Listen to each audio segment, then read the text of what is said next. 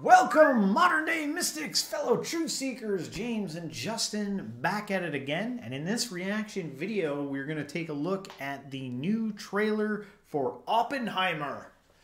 I think this has to do with the invention of the atom bomb. Yep. Or, yep. you know, which Oppenheimer has led to like nuclear bombs and stuff like that. And I think a movie like this comes at like a perfect time. I think we need to be reminded of this right now. It's a little too on the nose. Wait, what studio put this out? Like, I think it's good. I think the NWA, or whatever's the New World Order. Like, yeah. So anyway, let's jump into this trailer and then we'll pull out of it and analyze it and all that jazz.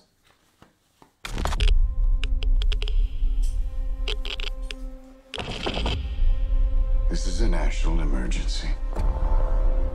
Detonator charged.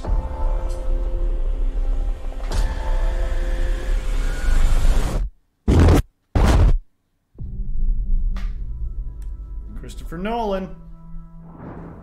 What did Christopher Nolan do? Didn't he do the Batmans? The new Batman movies? I don't know. But I like this actor here. Yeah, and he was in one of the Batman. He was in some of the Batmans. We're in a race against the Nazis. And I know what it means if the Nazis have a bomb. We have a 12-month head start. 18. How could you possibly know that? We've got one hope. All America's industrial might and scientific innovation connected here. A secret laboratory. Keep everyone there until it's done. What an interesting story, you know, and what an interesting time. I love these kind of like period films where we go back and you know, who knows how much of it's like authentic and true and if it was done exactly like this, but I love it. I like these. It looks cool. They got me hook, line, and sinker. I'm interested. Yeah, Matt Damon here now too, so that's pretty cool. Yeah. Go recruit some scientists. Build a town, build it fast. If we don't let scientists bring their families, we'll never get the best. Why would we go to the middle of nowhere for who knows how long? Why? Why? How about because this is the most important thing to ever happen in the history of the world? You're the great improviser, Einstein. but this you can't do in your head. Are we saying there's a chance that when we push that button, we destroy the world? Chances are near zero. Near zero. That's crazy. Yeah. Imagine creating something like this and then being like, we might blow up the entire Earth. We don't even know. Well, you can't hold everything in your head all at once, but sometimes you forget that this shit exists and how it went down, and that's why these movies are cool. You're like, oh yeah, fuck, we split atoms in half. Like, it's, oh my God. It looks cool as shit. And by the way, I'm pretty sure Oppenheimer was quoted the Bhagavad Gita, just to keep it spiritual here. Yeah. He quoted the Bhagavad Gita after he detonated the first nuke or something, and he said that line about, I have become destroyer of worlds. Oh, jeez. Or whatever. Wow. I can't remember what the exact quote is. If anybody knows it, throw it in there. What do you want from theory alone? Zero would be nice.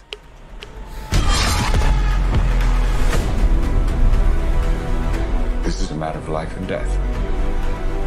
But I can perform this miracle. World War II would be over. Our boys would come home. That's happening, isn't it? The world will remember this day. Our work here will ensure a peace mankind has never seen.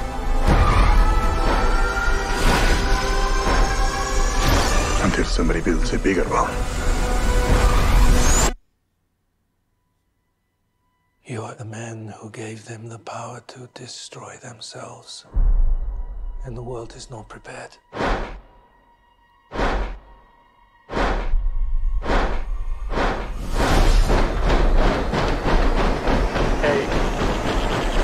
7, 6, 5, 4, 3, Truman needs to know what's next. 2, What's next? One. Was that Robert Downey Jr.?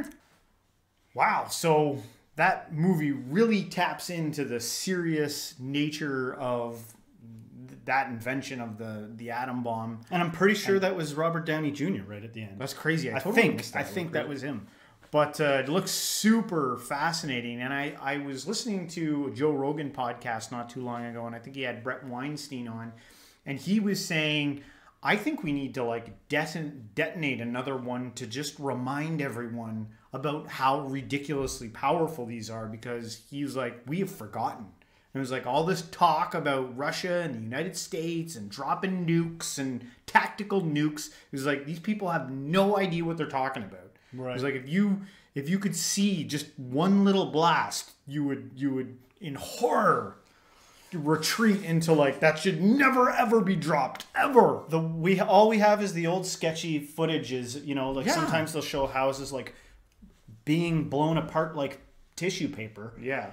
But it doesn't suffice. You're right. There's something to realizing, seeing a force like that in real life is very different than any conceptualization, any reenactment, any footage even.